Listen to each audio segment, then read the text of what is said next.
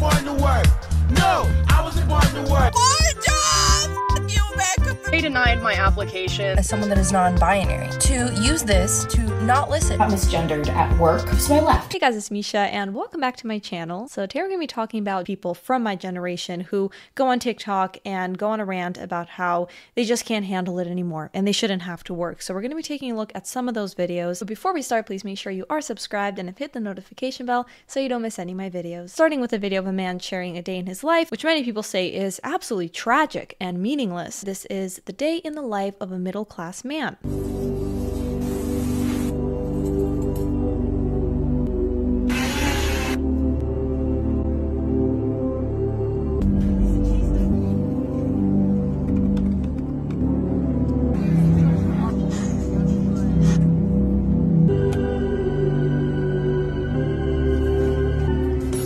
Like, everything is normal so far except the way he puts the laptop into the bag. He's like meditating or something. But everything else?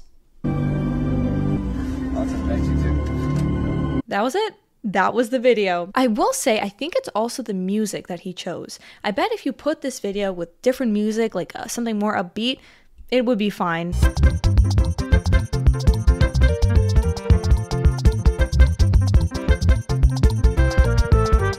So this man gets to go out and eat, I think twice. The word privilege is thrown around a lot nowadays, but this guy's privileged. Okay, anyone who has a similar setup to his, they're privileged. Seems he's living in a nice place. I mean, this is already so much more than so many people on this planet have. The poor guy, he has to work. I'm non-binary, I go by they, them, and I work in a store that is pretty much all women. So whenever they're like addressing us or when they're talking, they're always like, hey ladies. So I've taken it upon myself as someone that is non-binary to use this to not listen. Hey ladies, let's like get to work. I will do none of it. Those people tend to look a certain way. This guy looks calm. He looks like he's organized. This is already a life so many people would kill to have. I just think it is so spoiled when the people who just simply don't want to work, and I'm not talking about those who have an insane schedule, they can't have a work-life balance, and they have legitimate complaints about their schedule and their life and how much they have to work to support themselves and their families. I'm talking about your average Gen Z girl who goes on TikTok and starts having a meltdown because she has to work, like, at all. Someone said, wow, this is the emptiest life without any real purpose I've seen in a long time. People are saying he's stuck in the Matrix. Says Connor Hubbard, 29, shown with his high school sweetheart wife on a recent vacation to the Turks and Caicos Islands. So he even gets to go on these vacations. There's a false reality portrayed on today's social media of what is considered normal, and that is in order to be successful, you have to be your own boss or that you can get rich quick, he said. 100% true. There are certain influencers who sell them the idea that you have to be your own boss. If you're not making this amount of money by this age, then you're stuck in the matrix. So much so that many children at this point are stressing, have a lot of anxiety over that at such a young age when they could be going outside and playing with their friends, worrying about what kids should be worrying about instead of starting your own business at like 10. It's 3 a.m. on a Sunday night. All my friends are getting drunk, getting invited to parties and losing their virginity, and I spent all night working on my businesses. But just watch, in a couple of months when I'm gonna be chilling in Dubai and living my dream life, you guys are gonna call me lucky. Just watch. And what I'm saying is that you can still be successful and still live a happy life with a normal job, working normal hours, and living a normal life. I think there's two extremes. So there are these people who say there's only one way to be successful, and that's a problem. And then there's the other extreme that tell you, and it's mostly women, the other side's mostly men, and the women's side, it's saying, I don't have to work. And these are usually the commies. Nothing will make you agree with Mao Zedong and what he did to all those old motherfuckers quicker than working any tech job or in a place where it's majority senior citizens. Like, holy guy was cooking, guy was spitting. Telling me that I have to wake up at the butt crack of dawn every single day, go and work somewhere, and do that 5 times a week? No, like, that's sick. Like, you guys are mentally ill. Let me just get my iPhone real quick and position it next to my Starbucks. I hate working. I don't wanna contribute nothing to society. I wasn't born to work. No, I wasn't born to work. I mean, you were obviously born to eat a lot, but how do you eat though? Like, you have to pay. You have to work to pay, unless you're gonna be a leech and expect someone else to give you money. Too pretty to get dirty. Don't wanna lift a finger. Is the red for communism too? Everyone else has to work, but you don't need it. You're too pretty. Started to realize there is more to discover. more adventures to take, more to life than mindless working that only benefits rich white men who have lied and stole. It's not even white people who make the most money in America, it's Asian Americans. Imagine this is the same video, but it's like just to benefit the rich Asian men. You wouldn't. There's a quote I love, and it's how you do anything is how you do everything. So you really should be trying your best with even the smallest things, and that's why when we had the quiet quitting, right, and have the quiet quitters who are mostly Gen Z and saying, we're just gonna do the bare minimum, then you're gonna have to expect a certain kind of result. I applied for a job at TJ Maxx a few weeks ago and they denied my application. They couldn't even call me. They just sent me some automated email. My tattoos are such a defining factor for me getting a job or not. So she has 2 demonic tattoos on her? Literally, some of the most smart, intelligent people I've ever met are people with tattoos and piercing. Of course, the face is probably not the best place to get a tattoo if you want to find a job, but then also you chose demons? Couldn't you put like a cute puppy or something if you're gonna be doing that?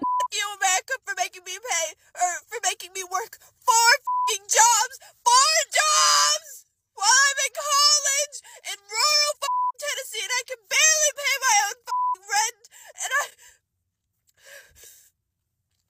taking 19 credit hours on top of those 4 f***ing jobs. I understand why she's frustrated, but why record this? Think about your future boss. You're putting in all that work to get a good job, and then you're putting that out on the internet. And I still can't graduate on time, and I still can't graduate early, even though I'm taking 21 credit hours next semester! Why not compose yourself first? Why not have the meltdown in private? Think everything through, and then if you want to discuss the problem that not just you, many students are facing, you can do it when you're calmer. Because I'm sure that's not how you act all the time. It's not f***ing fair. It's not f***ing fair anymore. It's never been fair, not in my lifetime. And will it ever be fair? No, because I'm a woman in America. God. You kind of lost me there. What does your gender have anything to do with it? Just want to live in peace, America. And I will one day. Probably somewhere f***ing else. Anyways, look how cute my nails are. I do want to work. It helps gives you purpose. People in my generation who went to college, who did everything they were supposed to do, worked hard in school, went to a good college, graduated with their degree, yada yada, got their first job, and they can't afford to live. Everything is so expensive right now, and wages are not keeping up with the cost of living. That is why my generation is frustrated. It's hard for Gen Z, especially when they are taking out those loans, to afford basic necessities. This is true. And a lot of people blame late-stage capitalism, when in reality it's Bidenomics. And I don't think we should be quick to call all of them lazy. There are, of course, those who are lazy and who just don't want to work ever, even though they can, they're able to. Boredom can be a very dangerous thing. That's when we see a lot of these people creating all sorts of different identities because they have nothing better to do. I got misgendered at work on Wednesday by someone that has been corrected before, and it just hit me hard. So I left. I went home.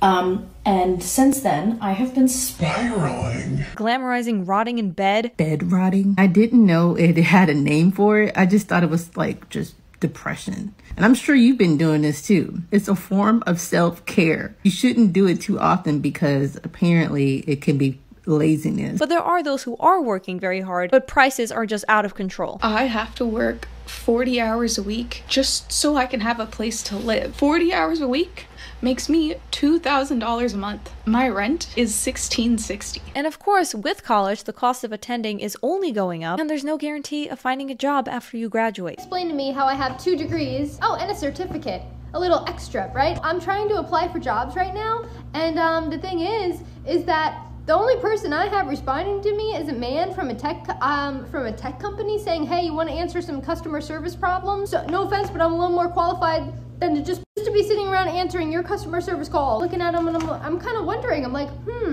what was this for again?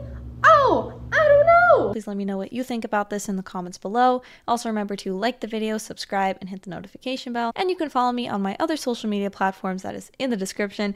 And I will see you all in the next video. Bye.